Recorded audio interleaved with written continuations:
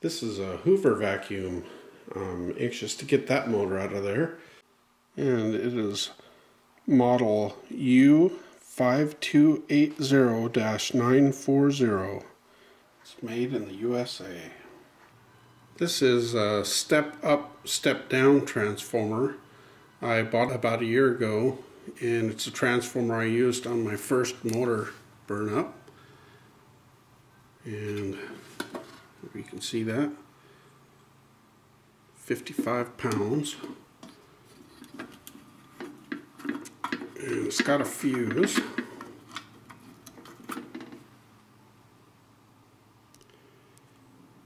Or it had one. I wrapped it in foil the last time I used it. It's a 20 amp fuse and it blew. It's a 5 kVA transformer and had a lot of wires in it. But I've always been worried about this switch here burning it up. This is the transformer. I clipped all the wires, and this one right here is the neutral, and these are the hot. Depending on which one you connect power to, you get the output out of the other. So it's going to either be step up or step down.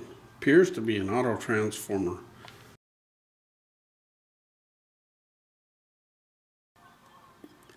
It's a nice hefty transformer. The armature of this motor is only connected with one bearing. I tried to get a motor like this to spin a couple videos back, connecting through the brushes, but it wouldn't do it. So I'm connecting through the field windings, and that will give it enough torque to spin. I tested this motor a couple weeks back and it had no problem taking 150 volts. So I'm connecting it through the step-up transformer this time, so maybe I can get it to go a little bit faster.